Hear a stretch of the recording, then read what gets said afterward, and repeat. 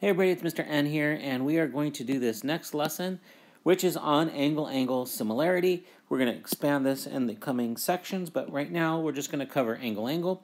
You already know similarity, and over here, if you have two angles of one triangle similar, or congruent, to two corresponding angles of another triangle, then the triangles are similar. So what does that mean? That means if A over here and D are congruent, if B and E are congruent, that's all you need is two angles to be congruent to each other. Now automatically these triangles will be similar, so the parts will be in proportion as far as the side lengths. The angles will be congruent, but the side lengths will be in a proportion.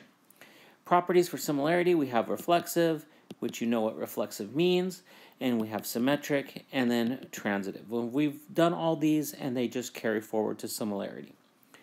Now, let's do a few examples. I know over here I said additional examples, none, but I did put a few for you here. So let's do some of these examples. The first one, it says, determine whether the triangles are similar. If so, write the similarity statement. Over here, this is 75, and, well, this is 60. That's 60. We know that. Let's see what the remaining angle is on each of these triangles. So 180 minus the 75 minus the 60 would give me 45. Well, there you go, 60, 45, so that obviously would be 75. So 45, 45, and that's 60 right there. So these two triangles will be similar by angle-angle. Over here, this is 90, this is 42, that's 58. Let's see if we can find this one, right, because this will be 180. And this angle in here would end up being 48, because 48, 42 would give me the other 90. So that means this angle in here is 22. So no, there is no similarity there. Actually, this would be 32. Sorry about that. Okay, now on these next ones, show that they're similar. Okay, over here, we forgot to write the similarity statement on number 1. So here you could say triangle WXY is similar to triangle. Now, I named it from W to X, so the 45 to 75, so that means STR. STR. Over here, show that the two triangles are similar. Well, if these two are congruent, then that means these lines are parallel. Why? Because of the converse of corresponding angles. And if these are parallel, these would be congruent. So now you have the two triangles ECG and EDF right here, similar.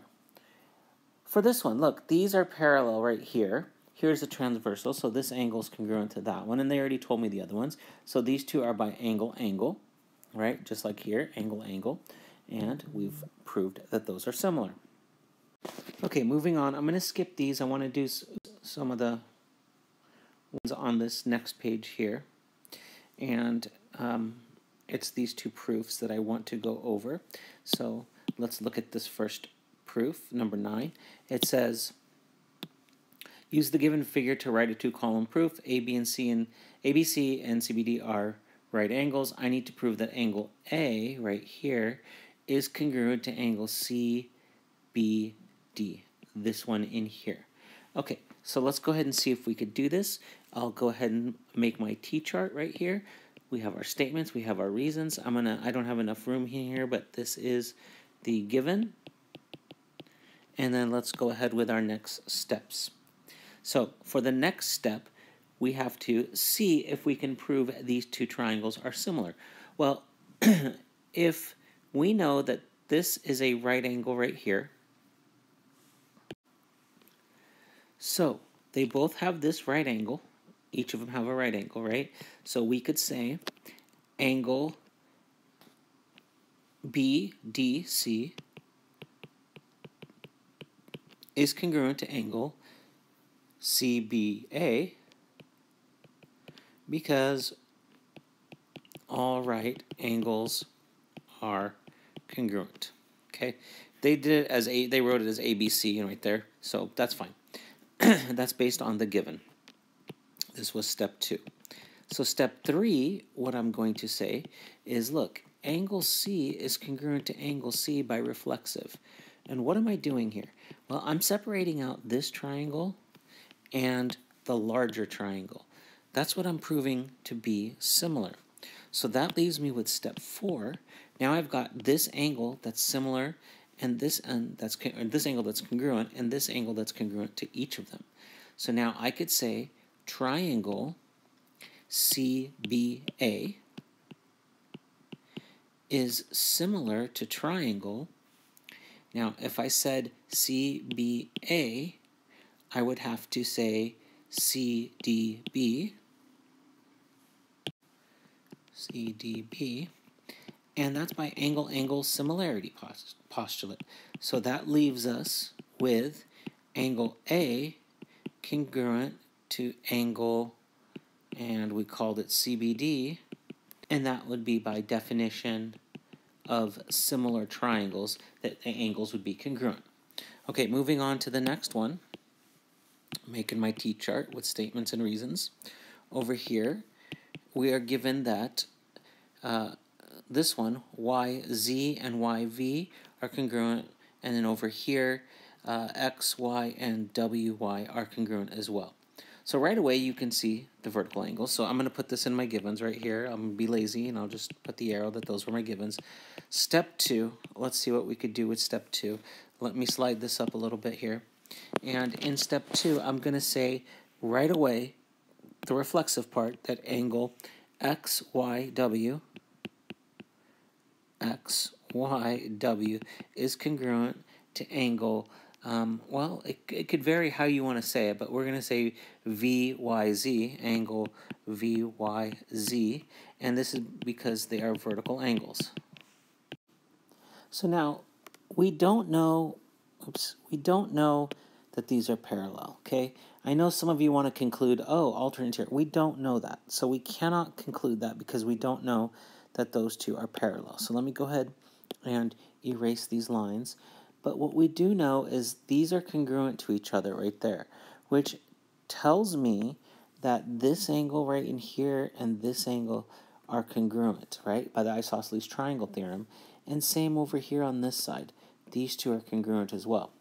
And because of that, since I have the vertical angles right in here, well then, if I just imagine, if this triangle's 180 right in here, right, and say the vertical angle was 40, that leaves me with 140, so each of these have to be 70, right? Same with over here, that leaves me with 140, so each of these have to be 70. So by default, it works out that angle X will be congruent to angle Z, angle W will be congruent to angle V, and vice versa, they'll all be congruent, okay? So if you were to have called this X, right, you can find what these two values would be right in here, because you have 180 minus the X divided by 2. 180 minus the X divided by 2. This would be 180 minus the X divided by 2. That's what each of those angles would be. Now you can add them up and verify that that would work. And over here you would get 180 minus the X divided by 2. 180 minus the X divided by 2. So we could say angle X is congruent to angle W and angle Z congruent to angle V because isosceles triangle theorem.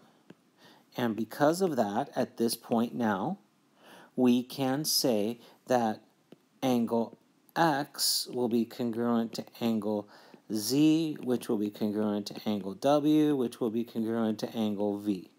Okay, by definition, or we'll say triangle sum theorem, right? Because they add up to be 180.